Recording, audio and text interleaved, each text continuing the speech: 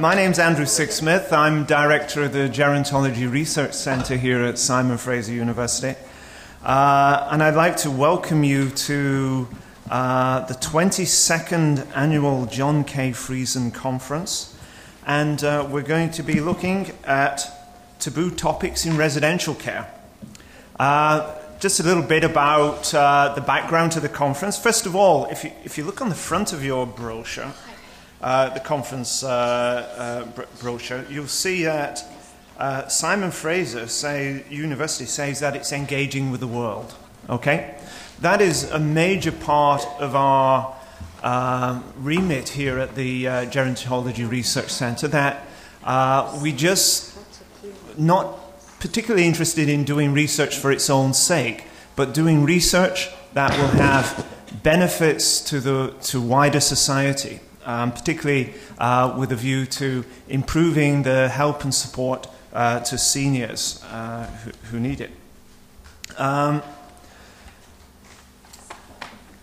Gerontology is emerging as a key theme within social policy, and we see almost every day in the newspaper articles to do with aging populations. Certainly, one of the key themes here is the health and well-being of baby boomers. Okay, so the baby boom generation recently began to retire, and we're going to see more and more baby boomers in the senior population in coming years. One of the challenges here is how we're going to be able to provide appropriate health care to meet growing demand in future years.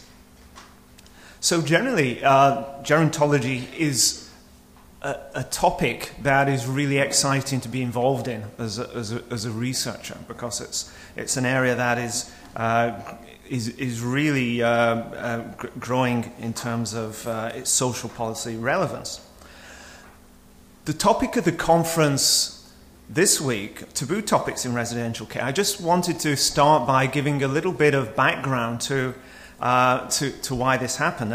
I'd like to tell you a little bit about my own story, about why I got interested in research in this area in the first place.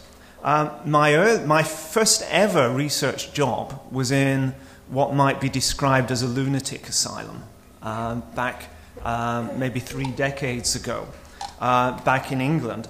In a mental hospital on a psychogeriatric ward that consisted of 12 elderly gentlemen who had no idea where they were. The mortality rate in that place was 50%. Half the residents died in a period of a year. And that really worried me. The sort of care that we're providing in that place was not very good at all. And kind of created a natural aversion in me to institutional sorts of care. We certainly have come a long way since then, but some things remain the same. And some of the topics we're covering today, over the next couple of days, for example, restraint. Perhaps we don't restrain people in the same ways that we used to do 20 or 30 years ago. Tying people with belts to beds and things like that. But maybe we restrain them in other ways. And these are things that we really need to deal with. I actually ran a conference on taboo topics back in the early 90s when I was working at the University of Liverpool in England. And this seems to still capture a chord 20 years later. The reason why we chose this topic was that when we were planning the Friesen conference last year, there'd been an article and quite a lot of news coverage about a resident actually killing another resident, and that the police had arrested this gentleman, and he was being facing charges of manslaughter.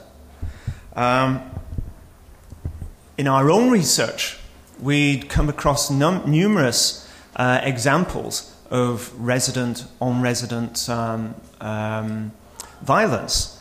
And we actually found this quite a difficult issue for us to deal with within our own research project, to the extent that maybe we really did try to brush it under the carpet and not think about it, because it was kind of a difficult thing for us to work with.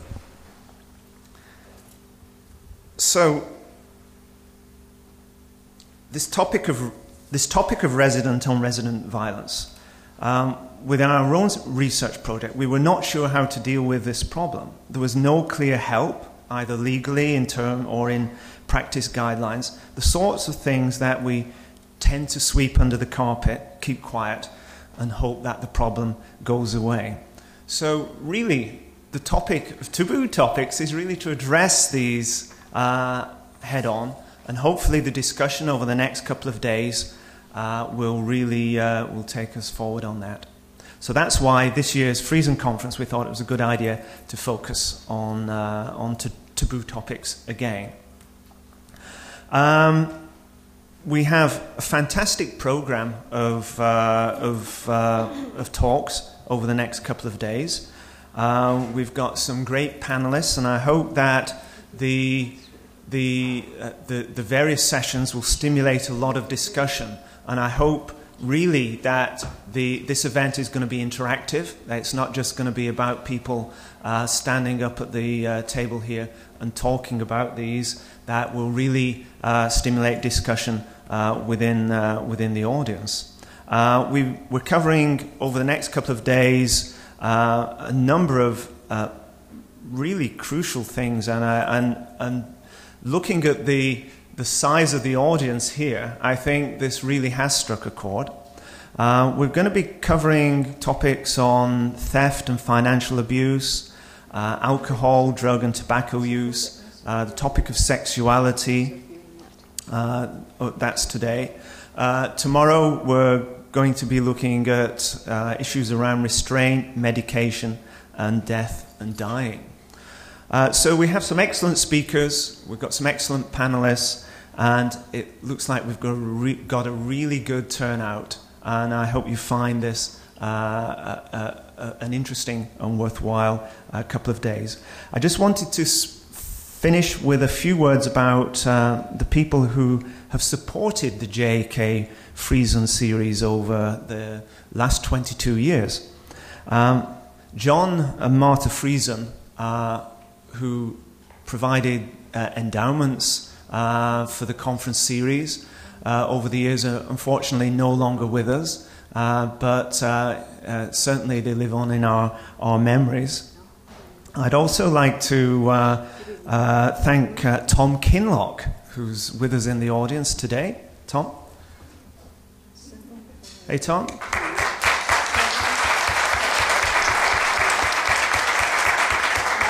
Tom was a great friend of John Friesen, and has been really very generous in providing support to our series.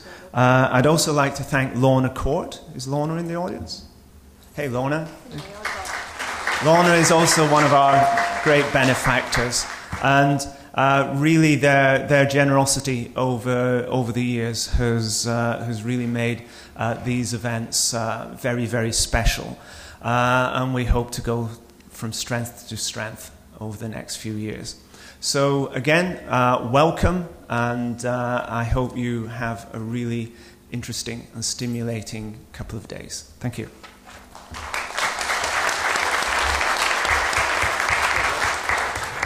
Good morning, ladies and gentlemen.